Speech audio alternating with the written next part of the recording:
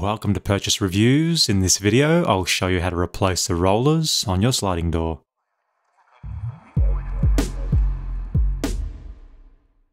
First, you'll have to remove the door, so just lift up and pull out. These doors can be heavy, so you may need an extra pair of hands to help.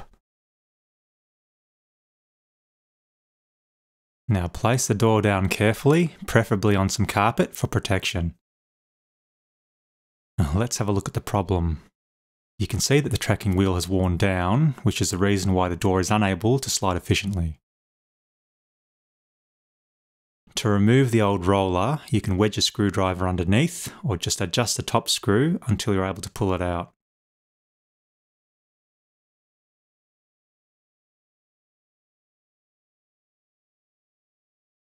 Take note of how you removed the old roller so that you can put the new one back in the same way.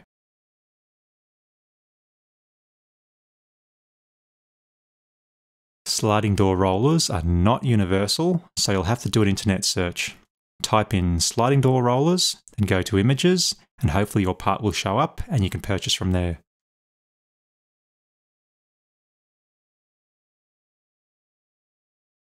While waiting for your parts to arrive, put the old roller and door back into place so that you can still use it in the meantime.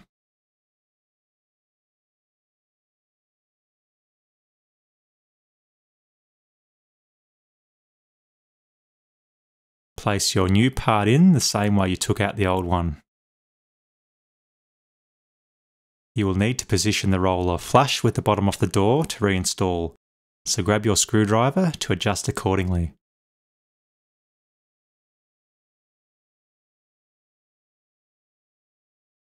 Now clean out any dust and grime from the tracking plate.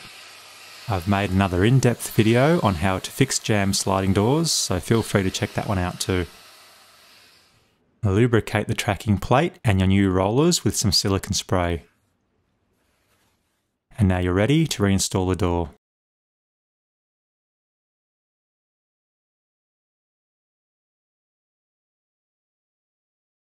Use a spirit level to make sure that the door is sitting evenly on the tracking plate.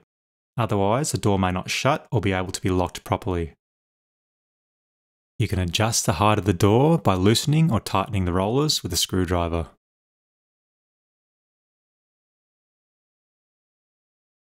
I hope that this video has helped you replace your rollers and save some money.